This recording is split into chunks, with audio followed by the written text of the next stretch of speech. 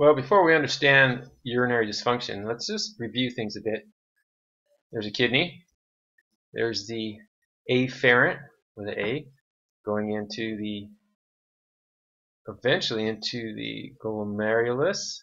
We're tracking it, and there they are. There's a Bowman's capsule, which is brownish, and inside is the glomerulus. And that is where there's tiny slits, and blood is being pushed with each beat of your heart, and there it goes into the nephron. And that is where we're making urine. There's the proximal tubule, that's the first part. Then we're going down, we're extracting glucose, down to the loop of Henle, that's salty place, where we're extracting water, and then we're going back up again. Secretion, we're going to dump whatever's in the bloodstream that we don't want. That's the story. Okay, let's stop that and move on here. So, metabolic acidosis, simply said, kidneys aren't releasing enough bicarbonates. They're not doing their job. Because just like in the mouth, bicarbonates are going to bring the pH close to neutral. Low pH means too acidic. Nerves can fail to function, but that's in extreme cases. And we get convulsions, coma. But there's mild cases of acidosis as well. Sometimes just dehydration, or people that are taking too many antacids, or sometimes it's a chronic result of kidney dysfunction. Chlamydia is out there waiting for you. Pick your partners carefully. This bacteria enters through various moist membranes, mouth, anus, vagina, penis. At first there's just sores that don't seem to go away, but it's not that harmless because eventually the bacteria moves into the lymph nodes, and then we get swelling, often in the armpits or the groin area. That's one of the symptoms of chlamydia. About 80% of the women who are infected and only 40% of the men are asymptomatic. So they have no symptoms, but they can still pass that chlamydia on to their partner. Gonorrhea. We thought we had this one mostly beat, but they have mutated into resistant strains.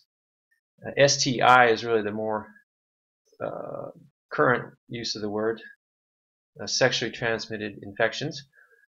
The cervix in women is the main target, but once it's in the reproductive system, it can move throughout and go into the kidneys wherever it wants.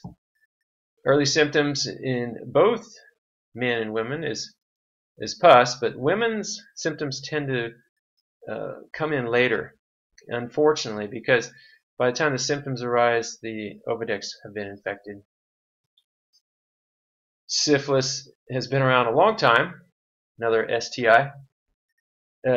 Again, moist membranes, where there's a good warm environment.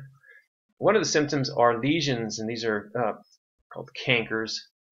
Anytime you see these, let's say you see a patient comes in with open sores, you don't want to take a chance, so you get your gloves on immediately, put a mask, even an apron. What the heck? Because this is highly infectious. These are caused by bacteria, and those cankers are packed with them. Later stages, invasion into the eyes, bones, nervous system, and there is a third or tertiary stage, which can lead to death. Kidney stones. You might see a patient in the emergency department pacing back and forth, bent over, often kidney stones. They're formed from deposits of uric acid. They're kind of coated in calcium salts, and these crystals will block different parts, generally the ureter, and some people get them and some don't. So it tends to be, it's not all dietary. Some people cut out their oxalates or they reduce their calcium, but and they still get them. One method is lithotripsy, litho meaning rock, and it's a high energy wave used to break these stones. Or sometimes a basket that's taken up the urethra, ouch, can pull these out. Or we watch and wait. Ooh. Glomerular nephritis, it's a mouthful. Think of the glomerulus. That is the web work of blood vessels in the Bowman's capsule. If there's damage due to, say, hypertension or diabetes, or sometimes a person's own immune system attacks, then we have obstructive flow. Problem here is now our body is losing blood cells and proteins that are really supposed to stay in our bodies, and then some of the toxic byproducts of protein breakdown are remaining in the bloodstream. So it's pretty serious, and that's one reason to treat hypertension early in life. One treatment is hemodialysis. See the prefix hemo, it's blood. So the glomerulus can't do its job anymore.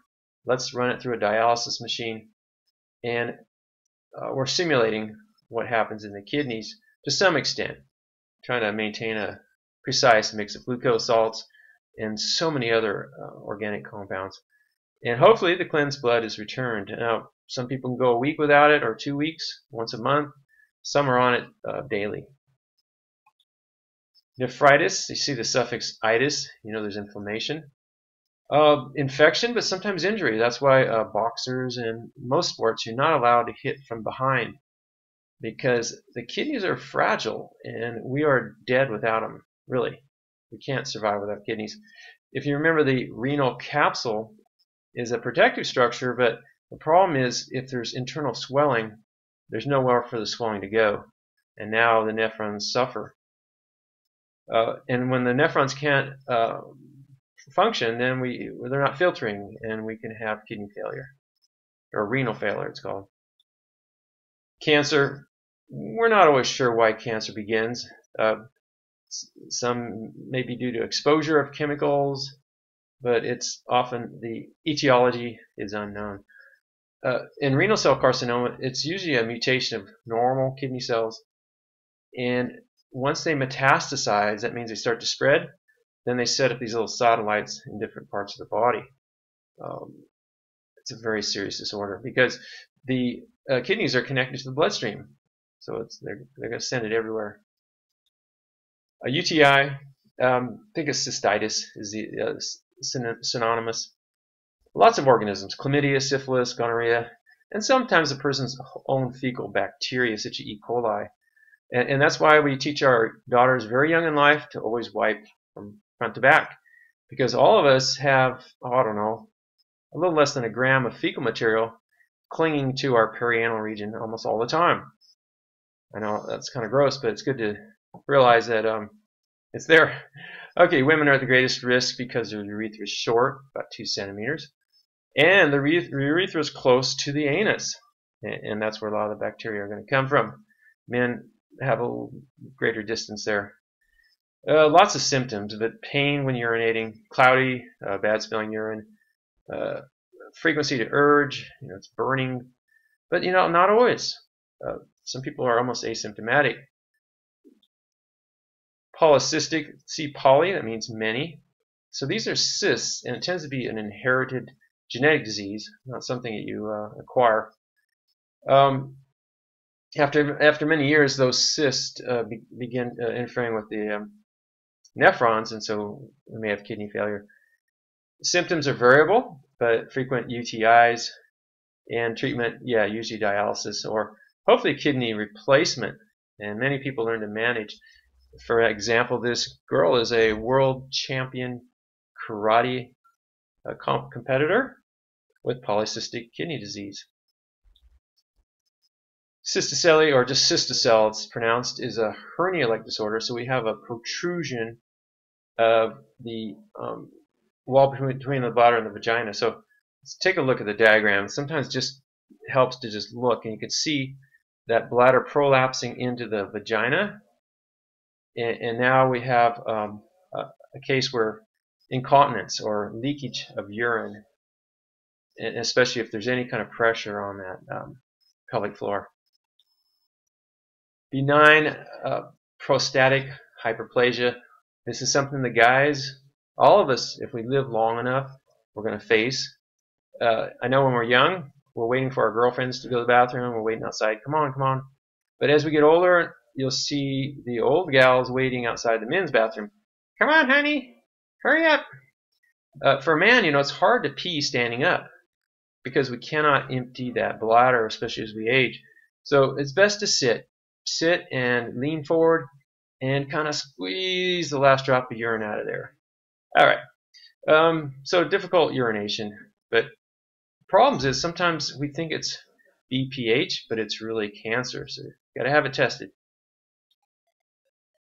Urinary incontinence, UI, caused by lots of diseases. You name it, some sort of infection. We have the urge incontinence, and that's often a weakness in the pelvic floor due to diabetes, stroke, dementia. So you'll see this in the senior population.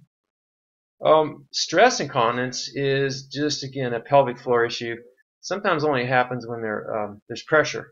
Just coughing, sneezing, lifting, all these sorts of activities will, and that's why some women just use a Kotex when they're doing some kind of activity, just to prevent. Yeah, you got it.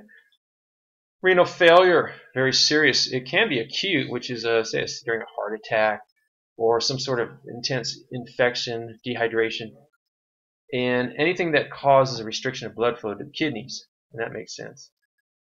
Chronic, chronic is, even though it's worse, it's often asymptomatic here. The person is not aware of it. Maybe a long-term cystitis or diabetes or hypertension that are going to influence blood flow. And then we have renal failure and death if something's not done quickly. Summary here. Acidosis, think of bicarbs. Hopefully not convulsions and coma. We can catch it early. Chlamydia, 80% versus 40% show symptoms, male versus female. We don't want it going into the lymph system. Gonorrhea, it's out there. You got to pick your partners carefully. Okay, life is not a Hollywood movie. We can't just go fall in love and have sex with whoever we meet. All right, because these things are serious. All right.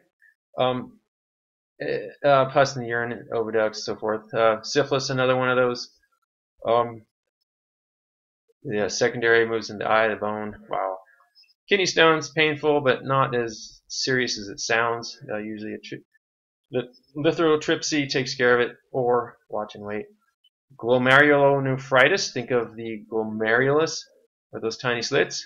If you have hypertension or diabetes, this is something you got to watch for.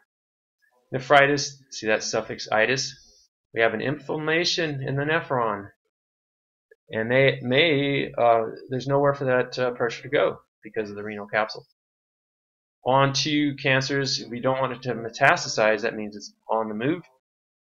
UTI, cystitis, inflammation there caused by lots of different organisms.